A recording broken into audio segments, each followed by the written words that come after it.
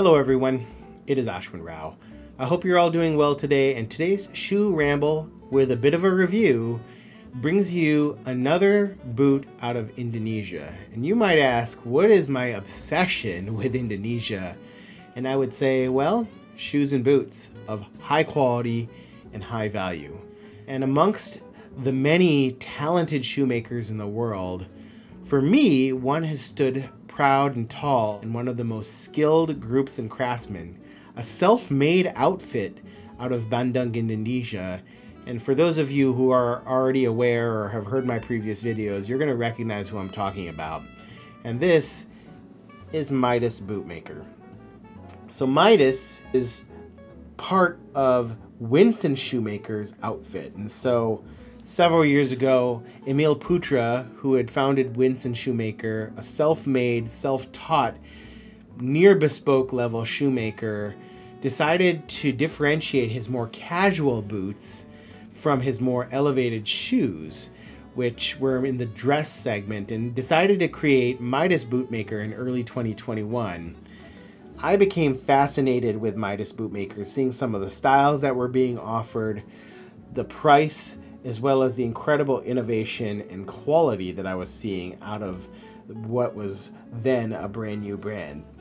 Here was a rugged boot that behaved and was styled in many ways like a classic dress shoe, but with all of the rugged fit and finish that one could ever want, yet dressed up. Many of my dress shoes have a touch of rugged to them. They have rugged last. I don't like super pointy shoes, so I'm looking for, the best way to describe it is a little bit more rugged style in my dress shoes. And in my boots, I'm not an outdoorsman in the traditional sense. I'm not on construction sites. So I wanted something that was going to be a little bit more elevated, a little more dressed up, almost with dress shoe DNA, but in the boot. And along comes Midas. So this, my friends, is the Midas Spalla boot. Let's talk a little bit about this boot and its makeup. You can obviously see that this has a very unique welt stitch that we're going to get into.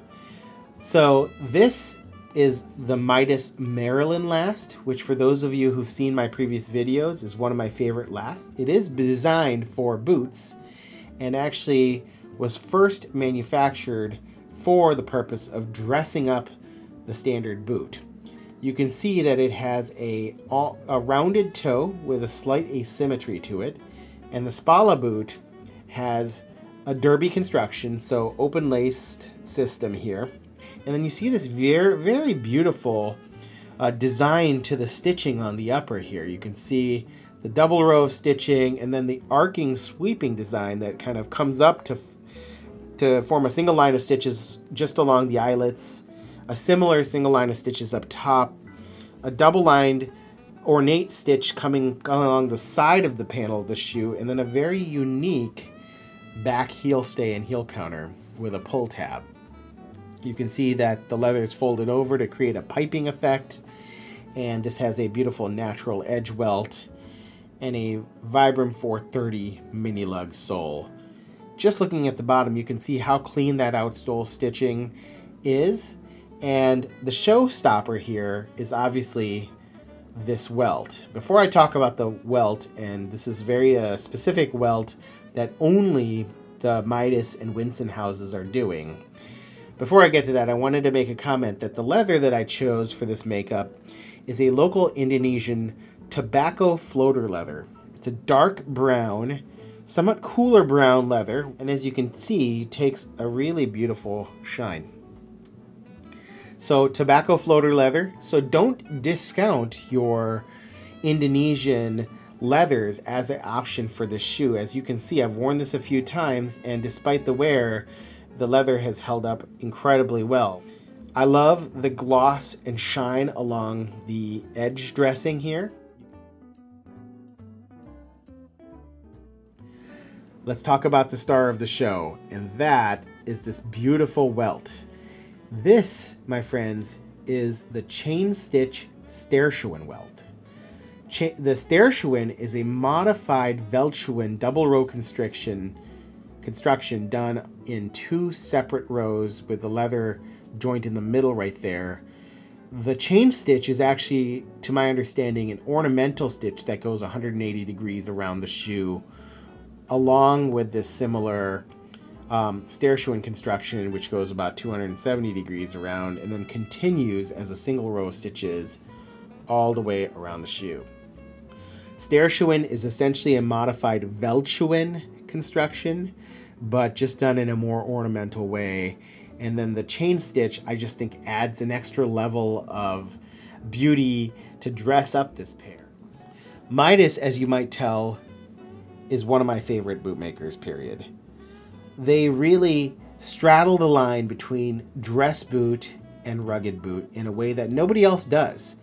You can certainly get a dressier boot from a brand like Antonio Macariello or Carmina or somebody in that genre who typically is known for their dress shoes, but they have very clear design cues that harken to the dress shoe wearer.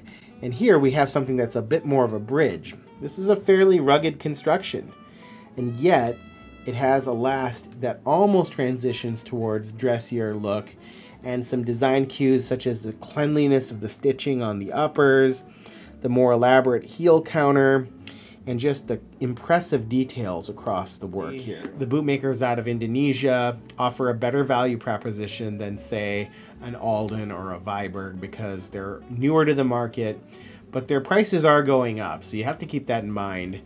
Using an Indonesian leather allows for a slightly lower price point, and yet I find this leather to be beautiful. I saw some. So the House of Agen, not to be dismissed here, is the distributor for Midas boots throughout the world and have a website where you can create your own MTO or join a group MTO for the Midas models. So I wanted to pull in to show you just how clean these details are. This is really what I think, for me, puts it all together for Winston/Midas. You can see the cleanliness of the work done here. There's really no errors in the stitching, consistency, the patterning, and you see how creative this design is. I mean, the piping I think really works well. You can see the inner leather lining, which is a veg tan lining, and of course, who can ever disregard this welt?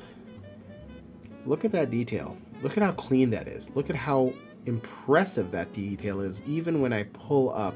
And sure, there's others who feel like the Japanese bootmakers, Viberg, others really offer something special. And I don't disagree. I just think that, gosh, if you're somebody like me who comes from the dress shoe world or is looking for a dressier boot, you should really think about Midas. They're one of the best. It takes a while to get their shoes, closer to 6 months. But as they increase in their popularity, they're going to be more challenged because they're a small outfit that's basically a split off of Winston Shoemaker, who also takes quite a while to get your shoes. So you're going to have to wait for your shoes. The only other way to get these shoes without waiting is to go to the Swedish website Skolix, and there are several ready-to-wear Midas boots, including a mock toe boot, a service boot style, and they have access to a wide range of leathers, and some of their GMTOs offer some really special leathers. So keep an eye out for Midas. Tell them that I sent you. I always love to get the word out about brands that I'm super enthusiastic about, and I think that Emil Putra and his team with Midas, as well as Winston, have done something special for the boot community in creating these wonderful makeups. Have a good one, and I will see you at the next video. Peace.